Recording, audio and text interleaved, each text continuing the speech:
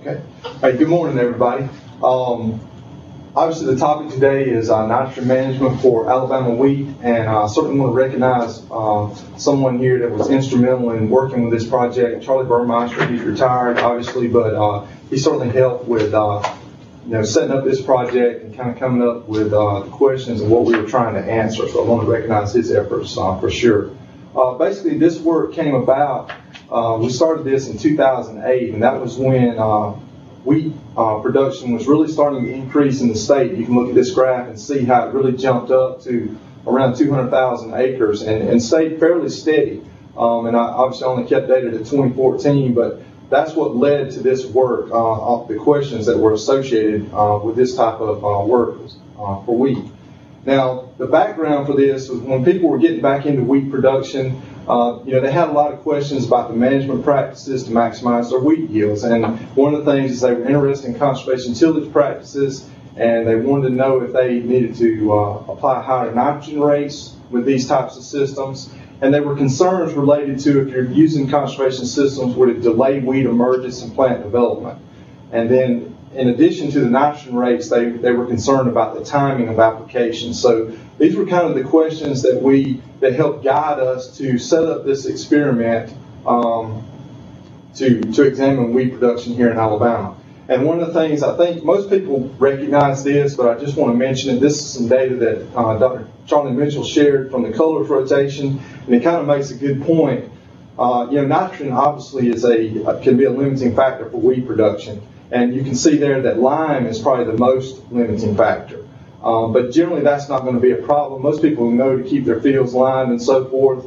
But notice how phosphorus and potassium can be very detrimental for wheat production. So we can talk about trying to maximize nitrogen, correct timing and all those kind of things. But if we don't have the phosphorus and potassium levels correct, it's not going to make any difference. So that's just kind of a reminder for everyone, and to use a general soil test and make sure you correct those problems as well.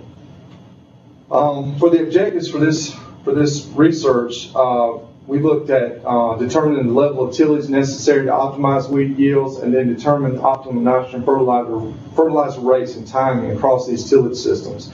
And this little picture here, and I should have referenced, I can't remember where exactly it came from. It was something from the Extension Service. But you can see, we have a high concentration of wheat. Each one of those dots represents a certain number of acres. We have a high concentration in North Alabama, some in Central Alabama, and then a good distribution across Southeast and Southwest Alabama.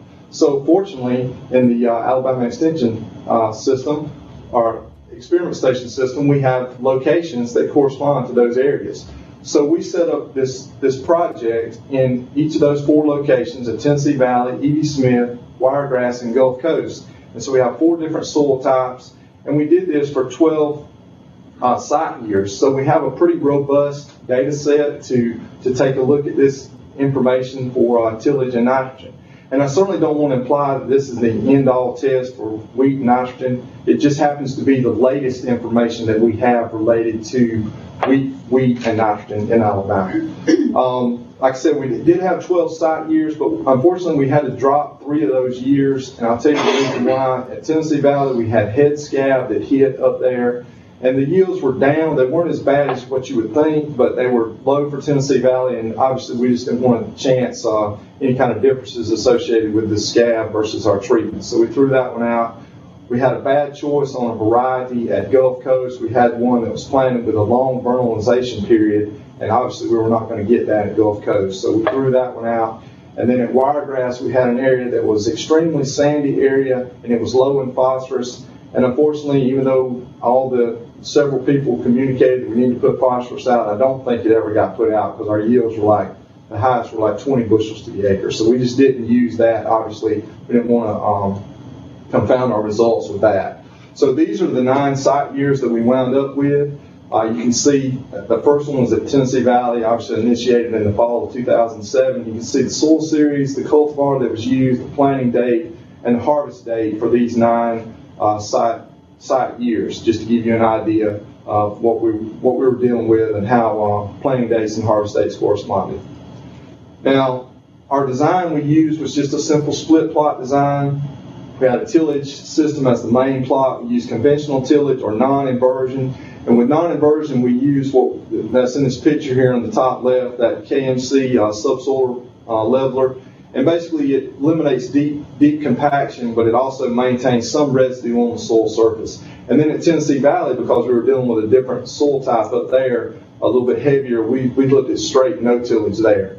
And then for our subplots, we had 12 different combinations of nitrogen rates. And this included, we had some fall application where we used granular fertilizer, and then we came back in the spring with typically a 28% UAN solution. And you notice here we had 12 different nitrogen rates by 4 replications. That's 48 plots times 2 tillage treatments. That's 96. So each one of these tests was very large tests. There was a lot of labor associated with these tests, but I feel like it did generate some good information for us. The treatments here, this just gives you a list of 12 different treatments and application times. You can see we looked at fall applied nitrogen with 0 or either about 20 pounds. We possibly could have went a little bit higher than that, but obviously we didn't want to burn the wheat or anything.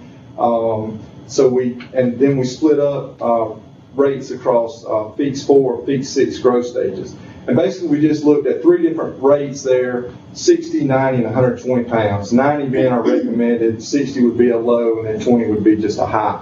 And then we split those up, and you can see the combinations of, sometimes we split them over the growth stages, sometimes, and then when we applied fall nitrogen, we just made up the difference either at Feeks 4 or at Feeks 6. And for those of you, just to remember, reminder, Feeks 4 is approximately, in the test that we were doing here under the conditions we had, Feeks 4 was occurring approximately around early to mid-February, and maybe a couple of weeks later at Tennessee Valley, but that was roughly the time frame. And then Feeks 6 would come in about a month after that, approximately. So that shows you kind of our times of application. This is just a picture from Wiregrass, kind of shows one of the locations. You can see we did have a lot of variability in the experiment, as far as very green plants to very obviously nitrogen deficient plants. So there was definitely some differences we observed across this experiment. One of the things that we looked at which is obviously important in wheat, is tiller data. We counted these tillers at the Feeks 4. Some of you are probably familiar with the tiller work that's been done in North Carolina, where people are using those to help guide nitrogen fertilization. And we were trying to take a look at that, so that's why we wanted to count the tillers as well. But if you take a look at these effects here, tillage and fall nitrogen, because fall in was the only thing that would have been applicable for tiller data at that time, because no nitrogen was put on until after we counted the tillers. But notice how for the tillage data at Tennessee Valley, there's actually no effect among tiller data for the tillage, no effect there, and very little effect on the coastal plain soils. And we had one location that actually conventional tillage favored more tillers, but it was not certainly not a consistent effect that we saw for tillage and tillers. Now, for the nitrogen, fall nitrogen, it was imperative. If you notice at Tennessee Valley, we didn't see any benefit, which basically says to me there is some residual nitrogen that we're getting on those soils up there. And generally we don't account for residual nitrogen for soil tests in Alabama. And in this case, I think we did see a little bit, but I think it had to do with because it was in the fall. If you went back and if you were planting a crop in the spring, that nitrogen might have been denitrified or leached over the winter, and it probably would not have been there. But because of the timing of when we planted the crop, we did see a little bit of benefit. But then if you notice on the coastal plain soils, each one of these where the X is, it was obviously highly significant. The fall applied in was extremely important to promote tiller production on these sandier soils. And that's kind of intuitive. That's what we expect. It kind of confirms some of the stuff that we have observed in the past. When we take a look at tiller counts, like I say, we were trying to see if we could see any kind of relationship with this, and we look at that compared to the wheat yields. And there is a relationship, but it's still, there's a lot of variability there. I explained about 50% of it. But notice how, we'd like to see a maximum that occurs maybe down, more in this range would be more what you would be looking for. Our maximum occurred way over here, probably maybe 175 tillers per square foot, which is really a large number. Some of those, I mentioned the work in North Carolina, and they'll use a cutoff of, say, somewhere around 50 tillers per square foot, roughly. And if you look at that, look how much variability we had. Or even if you go to 100, we had some that were down at 35 bushels to the acre, and then we had some all the way up to 110. So what that's saying is, obviously, there's a lot of things that can happen to those tillers from the time you count them to the time you actually harvest. You can't just guarantee that you have tillers in the spring that you're going to guarantee a yield in the end. And so, again, we tried to compare this with some different things, looking at nitrogen concentration of those tillers, and you can see no relationship there. And then, of course, we looked at nitrogen concentration and wheat yield because we had it, but you really don't want to do this even if there was a relationship, because it's going to be time consuming. You're going to have to collect the tillers, dry them, grind them, get them analyzed, which is kind of defeating the whole purpose. That's the beauty of the tiller counts, is you can go out, you can do it, a farmer can do it, a crop consultant can do it, go out and you get an instant value that then hopefully you can relate it to some kind of nitrogen rate. That's the ultimate goal of what we're trying to go for. When we look at some of that data as far as how it compared across the locations, as I said, the fall in was imperative. You see how it increased the tiller density at coastal plain, and then the biomass. It also, we had bigger plants, seemed like healthier plants on the coastal plain. Limestone Valley, you can see there was no effect, but we had more tillers in general at Tennessee Valley. But notice that the plants were much smaller if you look at that compared to coastal plain. Even though there was no difference in biomass, we had smaller plants overall. So that was kind of interesting. We also looked at Feed 6 data because, as I said, we applied some nitrogen at Feed 4, so we kind of wanted to see how this had an effect on the plant growth. And you can see here we looked at N concentration on the coastal plain, and where we had, it was actually lower N concentration on the non-inversion tillage system. But then when you look at the plant biomass, we actually had bigger plants. So this is not concerning to me. It's just simply a dilution effect of the nitrogen that was in the plants. And if you take a look at Limestone Valley or Tennessee Valley, you can see we had higher N concentrations, but notice the plant biomass, the plants are smaller. So it's that dilution effect, I think. These were not as diluted. So we just had higher N concentrations there. We did have an interaction that we observed with fall nitrogen and the Feeds 4 nitrogen at the coastal plain. And basically it's just showing how with that 20 pounds of nitrogen at the higher N rates, we saw a separation of our plant N concentration, which not surprising, but this just kind of helps support some of the things that we observed looking at the plant data throughout the growing season. When we look at coastal plain, we also saw, this was some more plant data for both locations.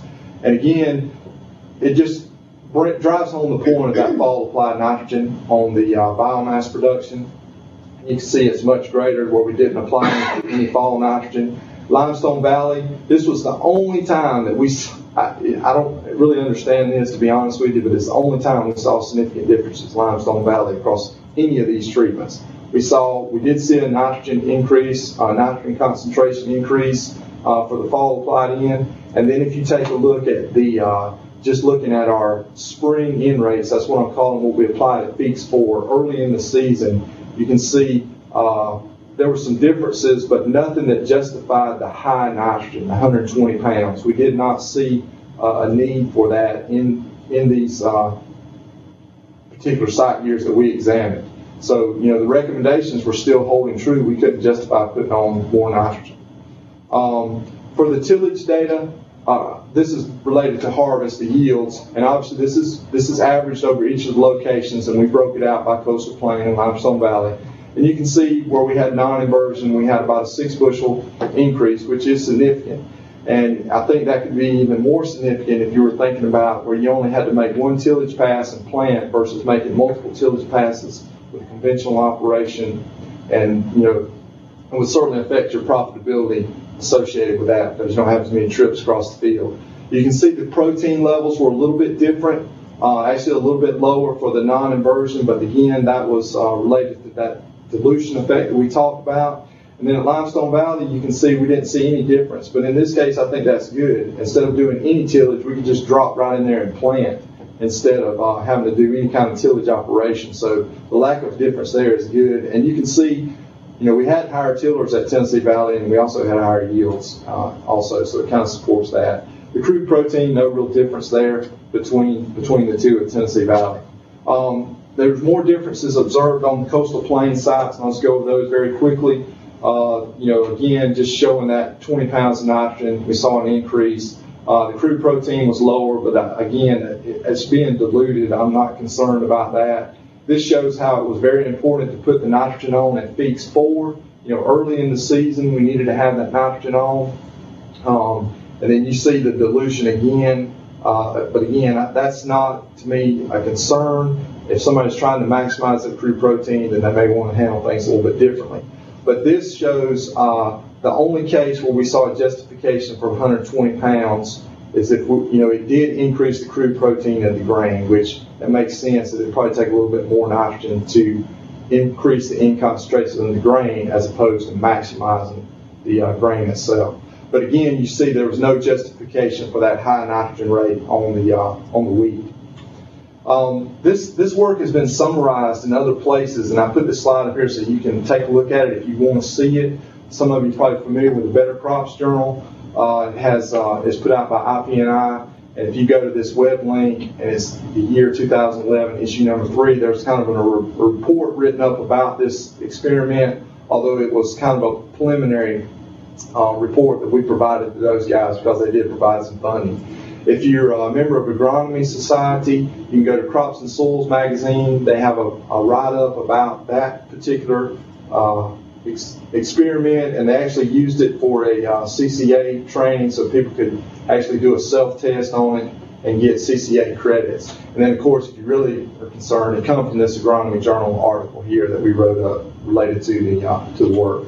And I do want to mention one other thing. We talked about tiller counts, but there's a lot of interest in variable rate in applications, and that's using the sensors to predict nitrogen rates on the go. A lot of people use the NDVI, the green seeker, or some. Then there's also the crop circle, the red edge. You basically use these to develop a yield prediction equation and then correlate that with nitrogen rates. And we did take a look at this over all these experiments, and I'll show you the relationship here. This is for the green seeker data, and this is for a lot of, not just the data that I talked about, but this is for 24 site years of data related to wheat and nitrogen fertility that we've conducted in Alabama. And you can see here that we apply this yield versus this Feeks 4 NSAE, and that stands for in-season yield, in-season estimate of yield. And it's basically the NDVI divided by the growing degree days from the time it was planted to the time you did the sensing. And so you can see there might be a relationship there, but I'm not ready to put it up there to show anybody yet. But we could take that information and possibly develop some kind of algorithm to help us with on-the-go nitrogen fertilization is the goal. And then we also looked at the crop circle data. This is, we didn't have as many locations, but you can see it. I kept it on the same scale. You can see how it's a little bit more sensitive, a little bit smaller. The values are a little bit smaller. But, this one looks like a straight linear relationship. You really want to see some kind of plateau there to know that you've reached a maximum. So with that, just to summarize, the non-inversion and no-tillage produced comparable yields to conventional tillage across Alabama. The fall applied in was essential for coastal plain soils, but not on the Limestone Valley. Totally unapplied by Feeks 4 was necessary to optimize yields on the coastal plain. And the tiller data was not successful to predict end requirements under these conditions. Now, one of the things, I want to touch on that. We talked about North Carolina, and they've had some success with this. They're a little bit different latitude than us, and I'm wondering if maybe we should have been counting our tillers maybe a little bit earlier. For example, maybe we need to be counting tillers right now instead of waiting until February, and maybe that could have made a little bit of difference. I'm not sure, but I don't have any data, obviously, to support that. But based on what we saw, I was just curious that might be a solution. And then at Limestone Valley, we just had a lot more. There was obviously factors that in this study that were controlling wheat yield. It wasn't the nitrogen and the tillage for that particular location. And I certainly want to thank the financial support provided by the Alabama Wheat and Feed Grain Commission and IPNI, and thank the technical support staff at ARS and the experiment stations. And I guess I don't if we have any other questions or before we move on. We might have. But that concludes my presentation. Does anyone have questions? I have sort of a question for you, Kim. In regards to our Hessian flies, one of the effects that it has is it reduces the number of tillers you have per square foot. And in our publication, we have a little bit of thing about if you have like more than 20% of your tillers infested with Hessian fly, don't put the nitrogen on, because you probably your chance of yield potential is going to be low. Yeah. So, and sort of thinking about this reduced tillers and infestation levels, and in terms, what kind of guidance would you have in terms of what you found out about putting on the nitrogen? I mean, when do you think you would just abandon the field? Can you kind of make a guesstimate on that? Number of tillers? I know your dots were all over the place, but yeah, and that's what makes you nervous. But I really don't have to put nitrogen on. I know I don't have a good answer, because really if you had a low number of tillers, then that would tell me that I need to be putting the nitrogen on. I need to be trying to salvage what I can there. In terms of, like, if I had a high number, we may be thinking we want to back off on the nitrogen as far as at that particular growth stage. So it's hard for me to say what would be the ideal cutoff level for when to just say we're not going to put any out. I think hopefully if you put some fall applied in, you'd be able to see that the nitrogen was having some effect on your on the tillers and so forth, and go from there. But I don't have a good answer for that. I have to think about that one some more. But. Okay. Yeah, because it just suddenly occurred to me as I was listening to you talk. It's like, well, yeah, that's sort of a similar thing, because I will sort of say, give this recommendation based on the regressions that David Bunton had done about, what your potential yield looks like based on your percent invested tillers at the time you put, in this early winter. So well, and see, I think like you're talking about tillers they're damaged and they're not going to come. They're. Yeah, that's on top of the ones that they even reduce the number of tillers you can have per square foot. So that's another story. But yeah, so see, we're just looking at damaged tillers and not looking at total number when I make my recommendation. But I suddenly got to thinking about and it could be my mentality, because my mentality is if we don't have enough tillers, then we need to put some more nitrogen out there to get them going. So that's kind of we're coming at it from a different angle. So that's why it's hard for me to say what would be the right number.